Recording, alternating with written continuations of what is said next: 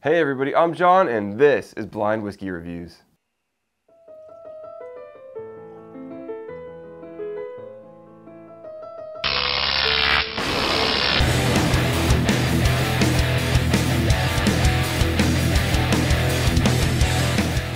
Hey everybody, and thank you so much for joining me today here on Blind Whiskey Reviews, the most honest reviews out there on YouTube.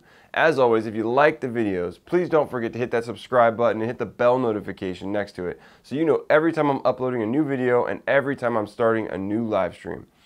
Before we get into the review, I just want to say we just hit 1,000 subscribers on this channel. I did a quick live stream a few days ago to kind of have a little quick drink with everybody and say thank you very much to all of you who've been watching the channel and supporting me over the last year. We also recently, just a couple weeks ago, hit the channel's 1-year anniversary, and so I'm very, very excited to be kind of hitting these milestones with you guys, and I very, very much appreciate everything you guys have done to support me by thumbs up, hitting the thumbs up button, leaving comments, watching the videos. So thank you all very much. I very, very much appreciate your support, and I hope to bring you a ton more content in the coming year. So if you didn't have a chance to check out that live stream, I'll link it up here if you want to check it out. It was just a quick one. I wanted to have a drink and say thank you and talk about a couple of things that are coming up on the channel, and also give you guys a little bit of insight into a couple behind the scenes things that have happened with the channel. So anyways, if you have a few minutes, I think it runs about 15 minutes or less on that live stream. Check it out. I appreciate all you guys very much, and hopefully you guys have been enjoying what I've been doing over the last year.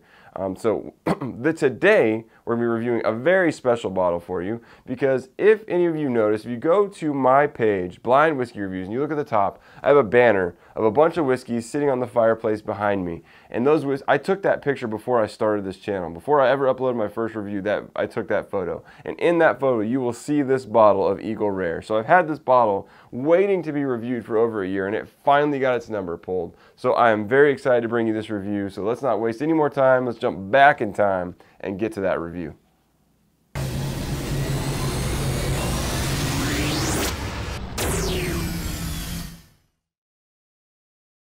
All right, everybody, let's get into the whiskey.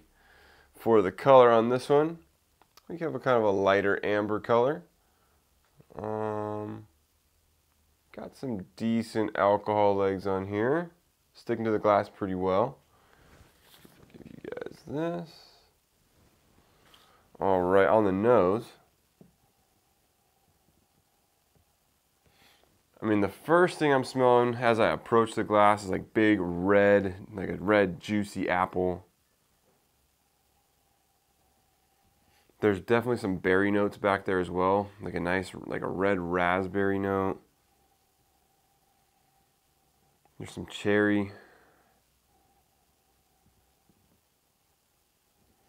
Definitely a touch of vanilla.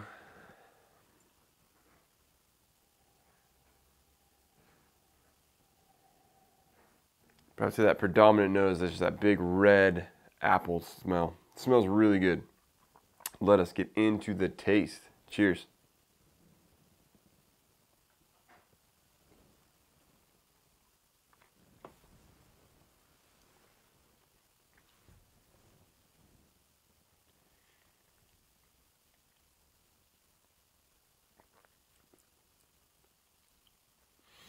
Okay.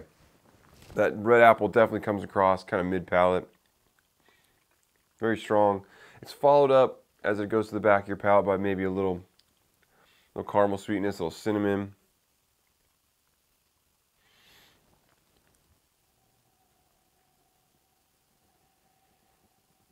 Let's get another taste here.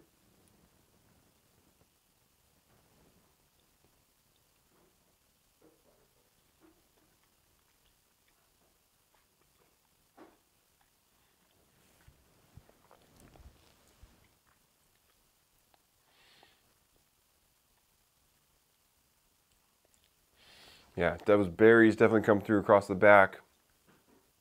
A little bit of cinnamon, touch of spice, not very much. Kind of mainly dominated by like these sweet fruits and a little bit of caramel, a little bit of vanilla.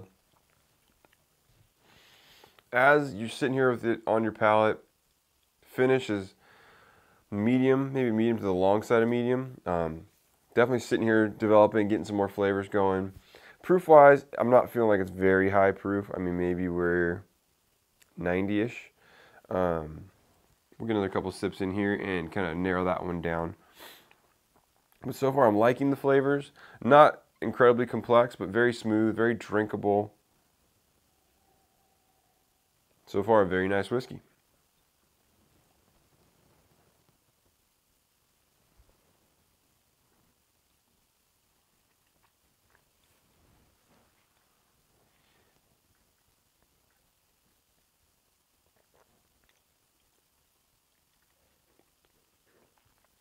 Yeah, a little bit more of the same. I'd say that big red apple's kind of laid back just a little bit. A little bit more spices come forward. But definitely after it's gone across your palate, you're just kind of left with this nice, fruity, berry-like character, which I enjoy. Again, I don't think this is anywhere over 90 proof, or at least not much.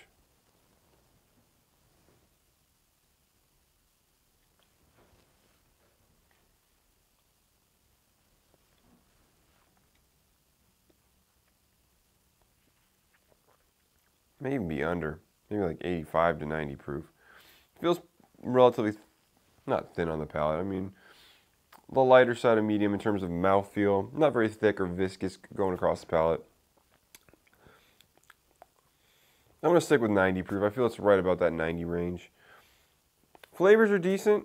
Like I said, I wish maybe I could use a little bit more depth and a few more flavors. You know, I could maybe use a little bit more of that spice, or a few more flavor notes in the sweet area, you know, more caramel, more brown sugar, more vanilla. Those don't come across too much on the palate. It's really dominated by fruity characters and just a hint of spice, which is good. And it's perfectly drinkable.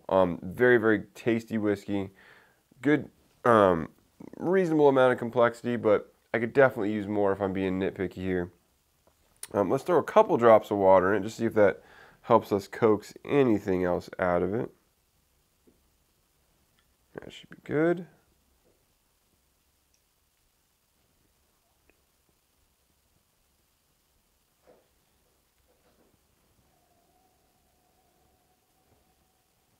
Nope, didn't change much on the nose.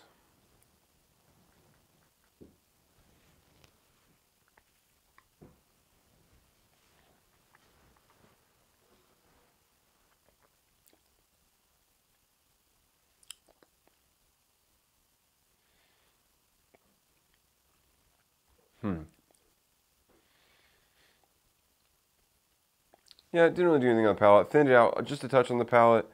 I wouldn't be adding water to this. I didn't think it was high enough proof to begin with to be adding water, and it didn't help change or develop the flavors very much. So for me, it was better neat. And so I'm a little torn on this one. For a rating, I think it is perfectly good drinkable whiskey. I'd be happy to sit there and sip on this neat. Although, like I said, it's just not a mind blower. It's nothing that I'm going to be raving about to my friends, but it's definitely good whiskey. I'm going to be happy to drink this and finish this bottle off at some point. So I'm going to give this a rating of an 80. An 80. I'm still getting like a lingering to cut you off in the middle of the 80. Yeah, I'm still getting that big red apple kind of character. And you know, the distiller that gives me that character the most generally is Buffalo Trace. So I don't know if this is a Buffalo Trace product, but that red apple to me, a lot of their products have. But anyways, I'm going to give this an 82.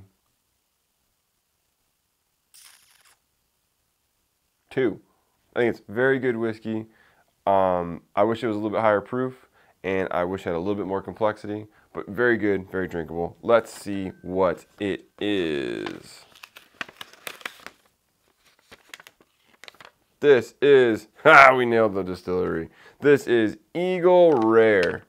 Awesome. I'm glad we finally got to this one. I've had this bottle for a very long time, and I'm glad we finally got to the review. So, let me go grab that bottle, and we'll talk about it a little bit more.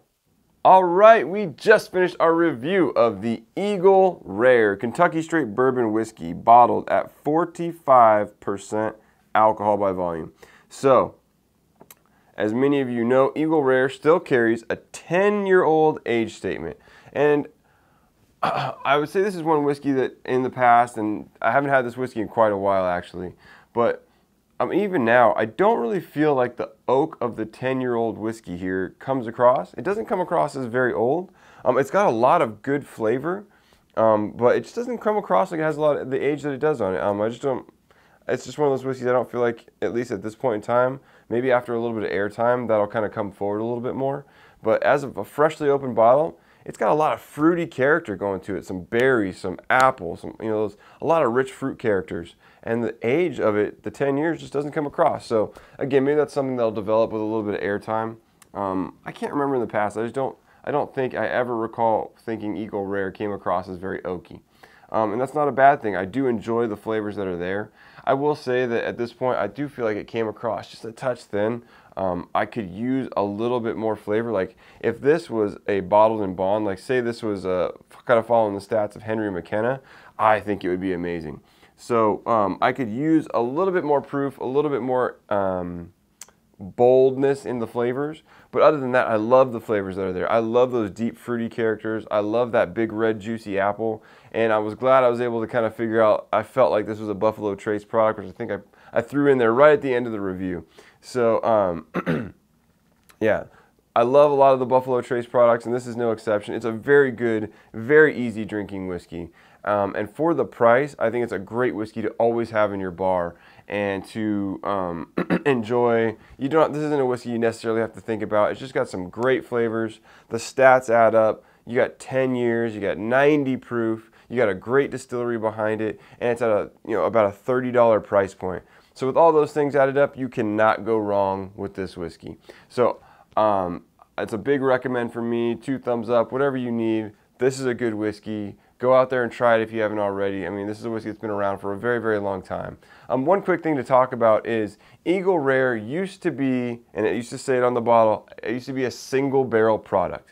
And I believe they no longer can technically, and not that there's a technical definition to single barrels, but I think in trying to be honest, Buffalo Trace has taken away the single barrel statement on the bottle because I guess at this point they don't, to my understanding, they don't clean the lines or they don't clean the equipment that they use to process each barrel in between barrels. So you can get some lingering whiskey mixing, just a little bit of whiskey mixing from one barrel to the next. So they technically, really, it's pretty darn close. It's 99.9% single barrel still, but there could possibly be a little bit of whiskey mixed in from another batch. So essentially, this is still nearly a single barrel product with a 10-year age statement at bottled at 90 proof. So, and at a $30 price point, again, you're not going wrong with this whiskey. So, anyways, let me know what you guys think about Eagle Rare in the comments down below. I think it's a great whiskey. I hope you think the same because it's a good one. And at the price point, hopefully the age statement sticks around and it's not something that's going away in the near future. It did used to be on the front of the bottle. Now it is back here on the back of the bottle. So that's never a good sign for an age statement. As anybody may have known from Elijah Craig, they moved it to the back and eventually got rid of it.